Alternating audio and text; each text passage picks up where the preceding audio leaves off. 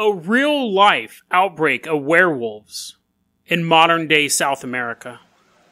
And then we travel to Malawi, a small country in Africa, where a spate of vampire attacks forces the citizens to take the law into their own hands. Today on Dead Rabbit Radio.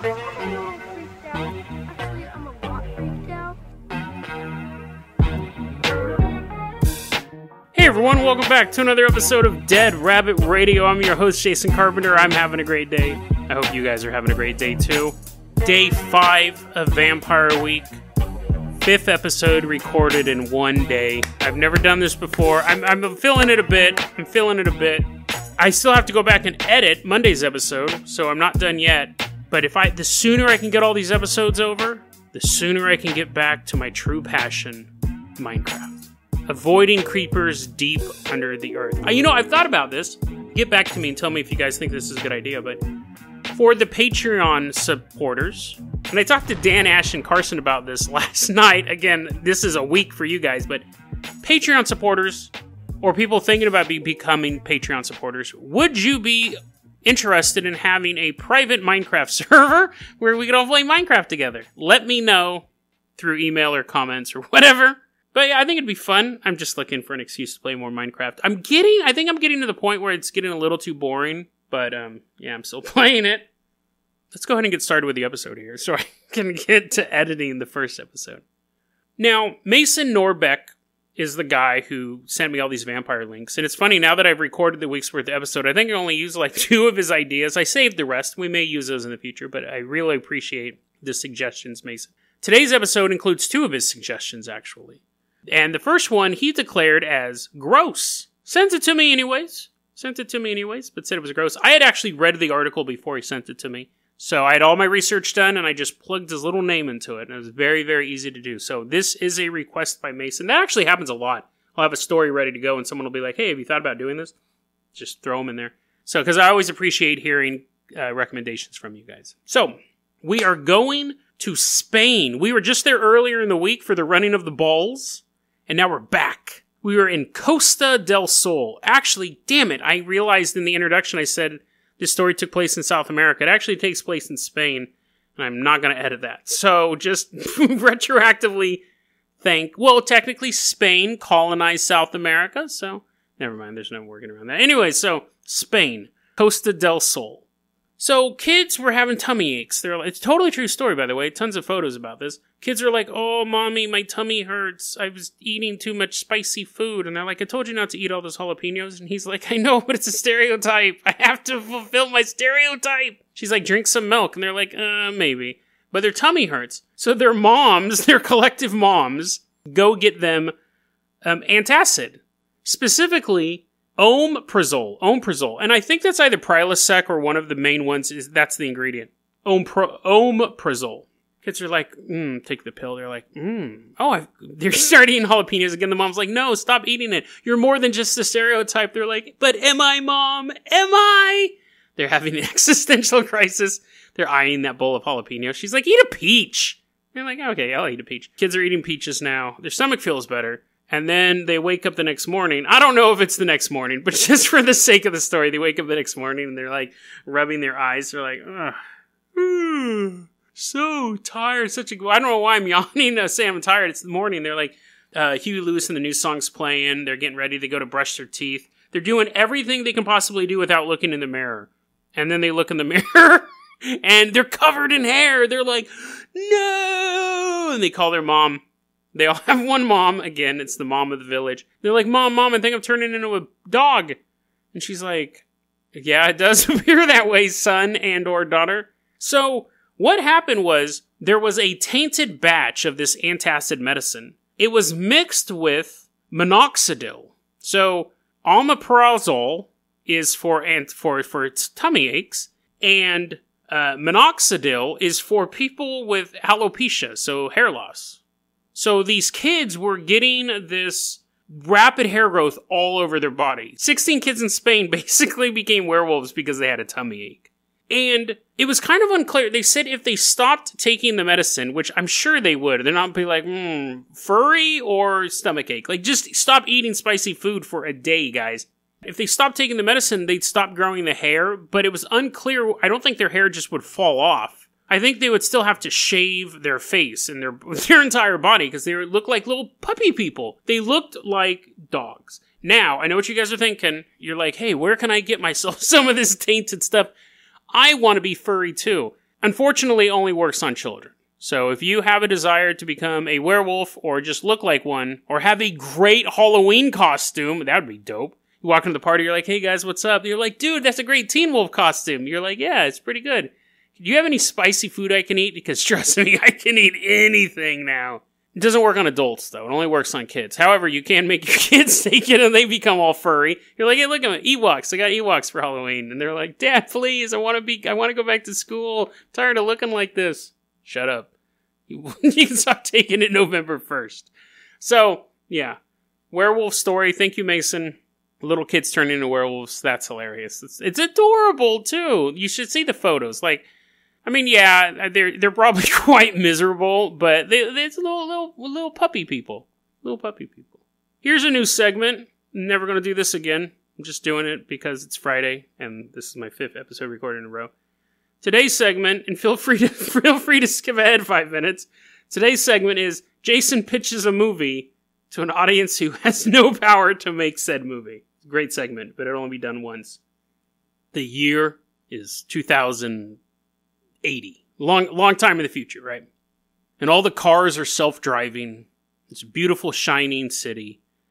Like, these cars are like it's like a row of cars, perfectly ordered, coming through town. The roads are all like robotic censored and stuff. C-3PO Street. All the automated cars are coming down the road. Perfect, orderly society. Everyone's just waking up to go to work.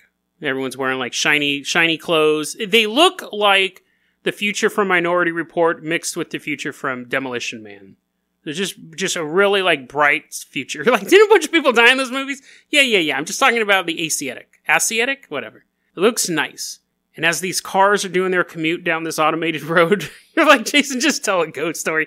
As these cars are doing their commute down an automated road, vroom, vroom, vroom, a monster truck flattens a bunch of cars, just running off the roads. Now, the police cars are also like self-driving. The cops are just sitting in the back seat, and they're like, go, car, go, but the road like shifts so the cop car can get to where it's going, but it's still like on an automated road. It has no off-road capability. While they're watching this big monster truck with these giant wheels just jump over the roads and smash cars. He gets in front of a bank. A bunch of people come out with guns, kick in the door, steal the money, and while the cops are still trying to get their automated car there, big truck goes off. And then they're back in the police precinct. And the police chief is like, this is the 3rd big wheel monster truck robbery this week.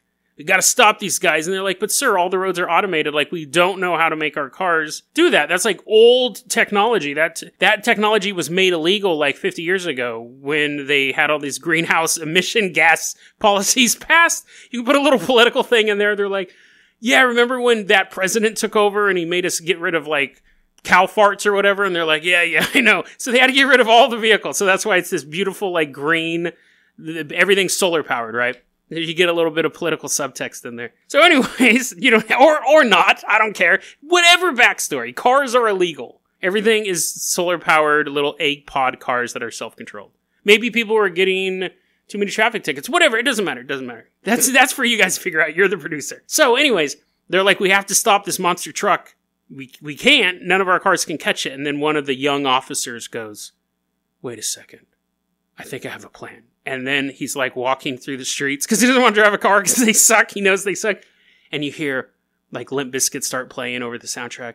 Rollin', rollin', rollin', rollin'. What? Keep rollin', rollin'. And the guy's walking and he goes into this museum, like this deserted automobile museum, and he's walking through it. Of course, it's deserted. Otherwise, he would have come up with this plan earlier. He's walking through the museum, and he finds what he's looking for. And then we see that officer's name tag. It's Lieutenant Toretto, and he's looking at his great-great-grandfather's Dodge Charger. This movie is The Fast and the Furious, but it takes place in the future. It's called The Last of the Furious. And it's Dom Toretto's great-grandson driving around this car, and the whole movie they're just smashing over nerds, and they're like fuel-efficient vehicles. And you're like, Jason, that's cool. I know, thank you. And here's the end of the trailer. You see the big rig driving through like this high-tech building, and Lieutenant Toretto's driving, and he like has some hot chick who just magically appears in the passenger seat. She was in the museum. She was in the museum the whole time. She got locked in, so she's dressed like a hot chick from 2013. And there was enough food for her for 60 years. And she hasn't aged, but anyways, the car, so the monster truck is driving through this high-tech building. The Charger's right behind it, and you see the monster truck like smash through the wall, and Dom Toretto Jr. is driving the car, and he turns to the hot chick, and he's like, hold on. And then he goes through the window. They're on the moon. And so they've left this domed city on the moon. And we just see the vehicles flying up into the night sky. They're going too fast. They can't even be held on the moon with the gravitational pull. So the last shot you see of the trailer is just this big rig, this monster truck flying through space, and this Charger flying after it. Dude, tell me you wouldn't watch that movie. James Wan, I know you listen to this podcast, make it happen. The Last of the Furious. Okay. There we go. Let's go ahead and get back to the actual topic of this podcast. Don't worry, guys. I won't do that again. Okay, let me drink some of this Jason juice. What is it? J juice? It's the same cup. Anyways, here we go. Let's go to Malawi. Mason Norbeck also recommended this story. This is the last story of Vampire Week. It's been a fun week.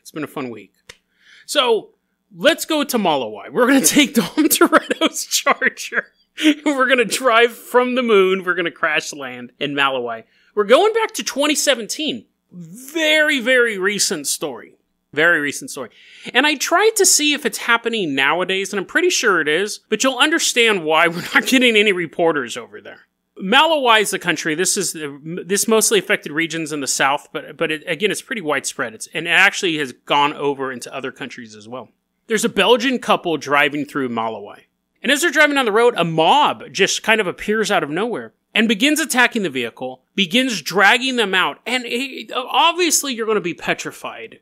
You're driving down the road, your car gets surrounded by 20 people. They are armed with machetes, they're armed with rocks, they're banging on your car. They're able to get through the windows. They start punching through the windows if you're lucky. They're dragging you out of the car.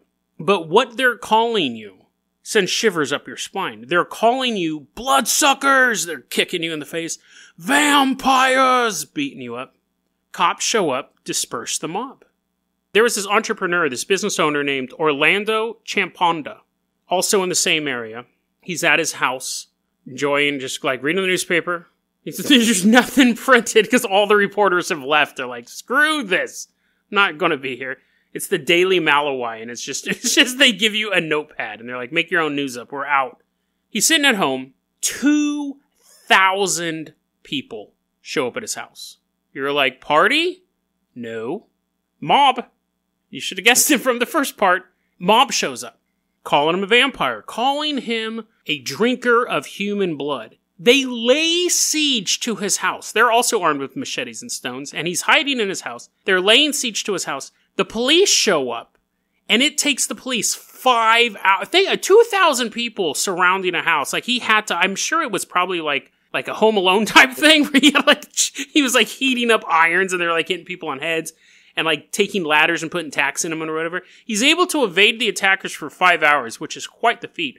The police show up, and it takes them 5 hours to disperse this crowd. 2,000 people is a lot of people. Police finally start shooting tear gas into the crowd, which really that should be happening in the first 5 minutes, but they get the crowd dispersed. Now, this was reported in 2017. It had been happened earlier that year. What had happened were you having these mobs of people surround dudes, chicks, it doesn't matter, killing them. they had 9 people killed over the past previous months. A lot of people just attacked, but 9 people killed. One of them was a dude with epilepsy, and they're like, the vampire, look at that, the weirdo vampire over there. Stoned him, and then set him on fire while he was still alive.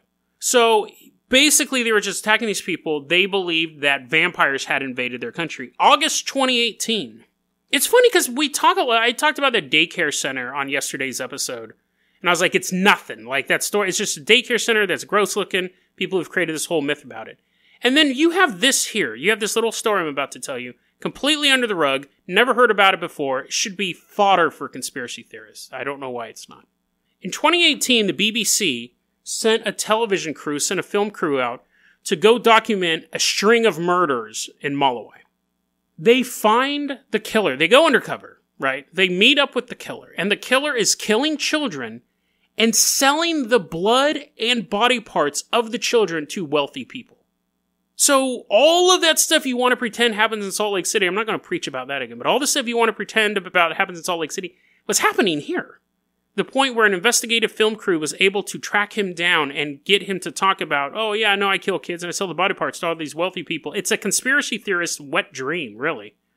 As they're doing this undercover sting on this guy, a bunch of vampire hunters show up. A mob shows up and lays siege to these guys, and the killer gets away. They never found him again.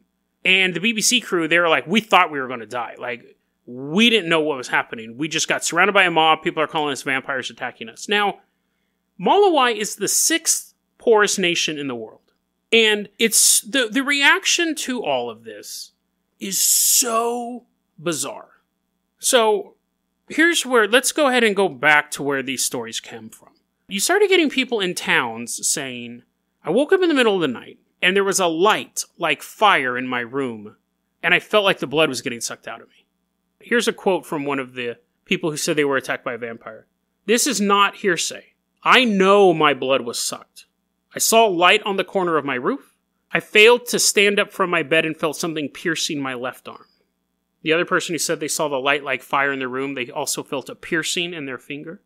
Now, those aren't the only 2 people. Other people have reported these things, but those 2 quotes were used over and over again because the problem is like, humanitarian groups were pulling their people out. They're like, we cannot guarantee your safety.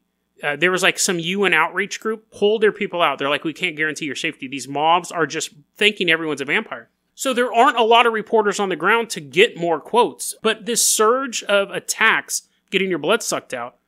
So what's weird, though, is that the accounts we do have from, or the articles we do have regarding this, everyone seems to go, oh, they don't really believe in vampires. They believe in this. Let me read you 2 of these headlines here. I think they're interesting the way that Western journalists are looking at this story. One of the headlines is, How Colonialism Fueled Deadly Anti-Vampire Hysteria in Malawi. Another headline, Climate Change is Creating Vampires in Malawi. Fairly clickbaity. But what these articles, almost every article I read on this said, listen, these people don't actually believe in physical vampires. What they believe in is the inequality between the rich and the poor. They see themselves as very poor, and they see other people with money, and it's a metaphorical vampire, you see. It's not a real vampire. And that's when they say, oh, the climate change is destroying the farmland, it's mostly agricultural, and they're upset at what's going on, so they've created the rumor of the vampire to focus their anger on the people who are more wealthy than them. Now, even some people who do believe it's a physical vampire say, listen, I'll be honest with you, there's a bunch of crooks, a bunch of thieves and thugs that are using the cover of the vampire story to go around and beat people up and steal stuff. I'll be honest with you. However, I do believe vampires are sucking people's blood. The president of Malawi said in a statement, if people are using witchcraft to suck people's blood, I will deal with them. That was President Peter Mutharika. But later, he said, there is no evidence of bloodsuckers. It is a lie meant to destabilize the region. Those spreading rumors will face the law. Why are they pushing the idea so hard that these are metaphorical vampires? I find that really weird. And I don't really subscribe to the fake news thing a lot. But I find that really weird when in the same articles people are like, yeah, I was sleeping in bed and something came into my room and it started sucking my blood. In those same articles, they'll say, really, people don't believe in vampires. It's just a way for them to focus their anger at the rich. But I'm like, you just included 2 accounts of people who said they were physically attacked by vampires. They didn't say Bill Gates and Donald Trump came into their room and took their money. They said, I saw a light and something pricked my finger and the blood got sucked out.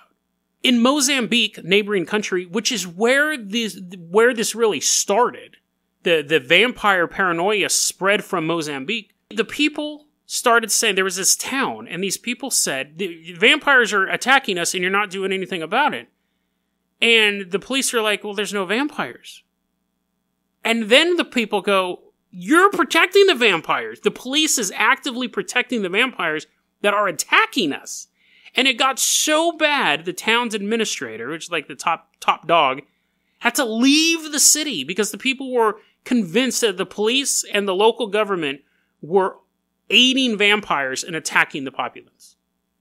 Let's look at a couple of the theories here. One is that the media is correct, and this is all just a big misunderstanding. When they say bloodsuckers and vampires, what they really mean is income inequality. So that's why they're attacking people. It's not because they actually believe in witchcraft and vampires. It's that they are trying to, economic revolution. Forget that the president said anything about going after people who suck people's blood. No. Remember his second statement saying, no. It's to destabilize the regions. Just remember. When I was reading the story, it reminded me of the Chupa Chupa. That was like episode 70 something, where I covered Operation Plate. It was Brazil's Roswell is what I called it. One of the biggest UFO sightings in Brazil. And it went on for months. And people would say they'd wake up in the middle of the night, there'd be a bright light in their room, and they would have piercing pains in parts of their body. They felt that the blood was being sucked out of them, so they called them Chupa Chupas, or sucks. And when I was reading this story, that's really what it reminded me of, honestly. I was thinking maybe there's more of like an alien belief here. More of an alien connection. People weren't safe in their houses. It was happening all the time. Now, in Brazil, it was in one particular region, and they're just like, well, this sucks. And they didn't really know what to do, and they got some outside help, and then the Air Force ended up showing up, the Brazilian Air Force, investigating it, and went away after a couple months. This one, these dudes aren't messing around. One, I don't think Malawi has an Air Force. And 2, they're like, oh no, I got bit by a vampire. I'm going to smash your house to pieces. Now, people have said in Malawi, because you go, well, how come it's only like the Belgian couple, or it's other than the epileptic guy, the other entrepreneur, stuff like that, the BBC film crew, people have said in Malawi, there's nothing for free. If you have nice things, it means you did something bad to get them. So that's a real conspiratorial belief. Someone's doing better than you, they must be a vampire. But that doesn't mean that I think they're hunting metaphorical vampires. And that seems to be, you see someone who's doing something nice, you go, oh, they must be a physical vampire, so let's go attack them. Because if I don't, then they're going to kill me.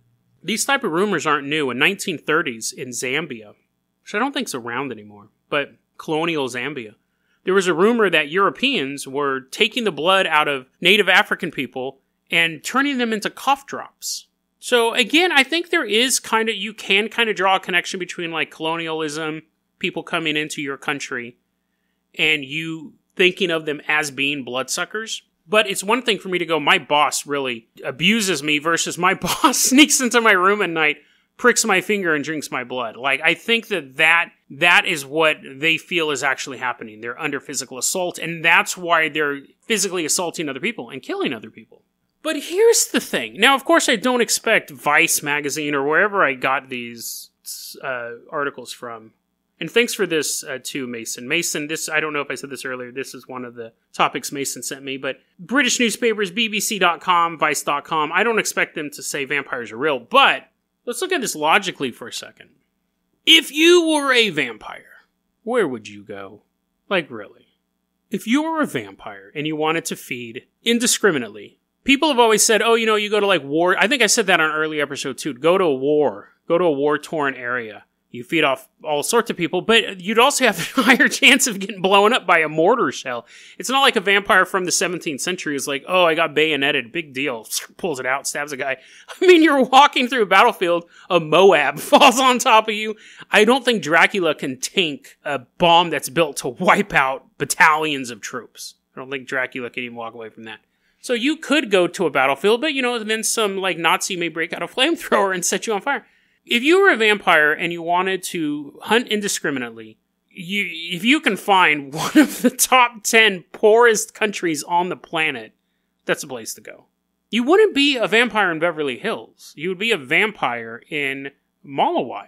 I don't even think you'd be like a vampire in a bad neighborhood in LA. Because again, there's just too much stuff going on.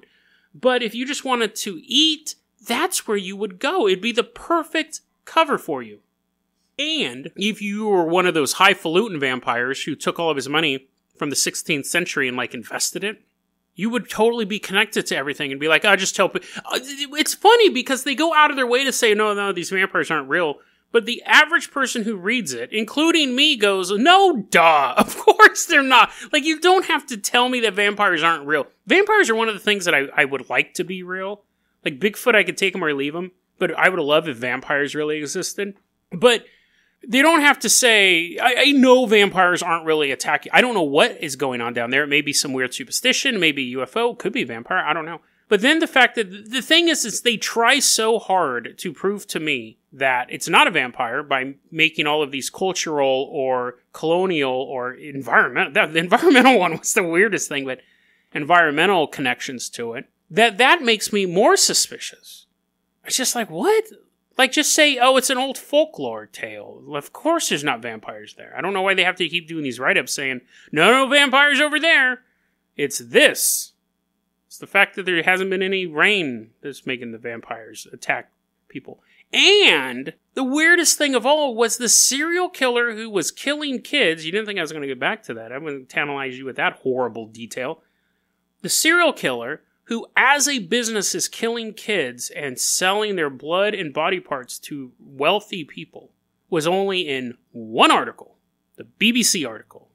And that is the most important detail, because that is proof of not necessarily vampires, but of vampiric activity.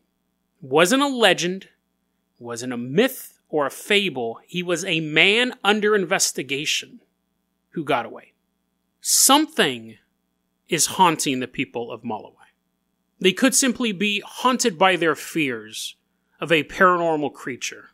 And whenever they wake up with an unusual pain or see something odd at night, they attribute it to a vampire. They may be haunted by the ghosts of the past, still affecting them economically and culturally. They could be haunted by thieves using the guise of supernatural enemies to lay siege to people's personal belongings. They may be haunted by all those things, but we know for sure that they are haunted by a man who kills and sells kids' body parts. We know that for a fact. Who is that dude selling blood and body parts to? There is no reason why you would need blood and body parts from children unless you were a vampire. There's no other reason. Someone's not running a cloning workshop over there. The only reason you would need to buy that stuff is if you were a vampire. In Malawi, I don't understand that. And the fact that this guy can make a living doing it means that either he's getting a lot of money for what he does, or he has multiple clients, or both. If there are vampires anywhere in the world, they're in Malawi. I find it convenient that we have all these other explanations for why people say there's vampires. I find it incredibly convenient that the president changed what he said. I also find it convenient that every news story regarding these incidents ended in 2018. We haven't heard anything since. Secrecy, confusion, chaos, paranoia. The perfect place for a vampire to hunt is Malawi. And it's even better if you have that blood and gore delivered right to your doorstep. When the president of the country changes what he said to say vampires don't exist, even though he previously said that they did, he's protecting somebody more powerful than he is. And how can a mob try to fight something that powerful? They can't. They can just constantly be redirected to attack the wrong targets. And all the while, it is the perfect cover for a creature that feeds on human blood. DeadRabbitRadio@gmail.com is going to be our email address. You can also hit us up at Facebook.com/DeadRabbitRadio. Twitter is @DeadRabbitRadio. Dead Rabbit Radio is the daily paranormal, conspiracy, and true crime podcast. You don't have to listen to it every day, but I'm glad you listened to it today. Have a great one, guys.